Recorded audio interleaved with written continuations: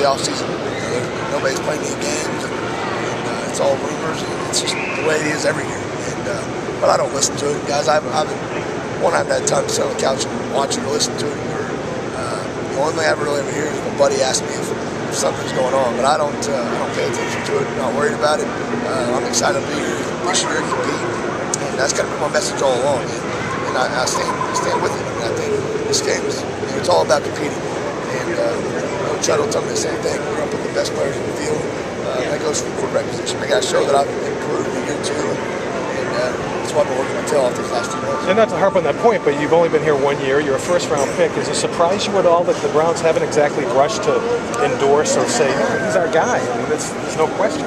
Well, I think it goes back to a couple things. I mean, we got a new regime. We got different guys, so they're going to have to reevaluate all the players in the building. I think it goes with everybody on the roster. And I also think, we only won 5 games last year. If we would have won more games and had a lot more success offensively, we may not be in the situation, but that's not the case.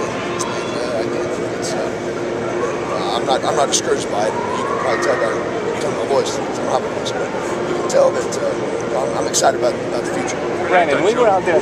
Joe talked about your potential on Saturday. It seemed to be more complimentary.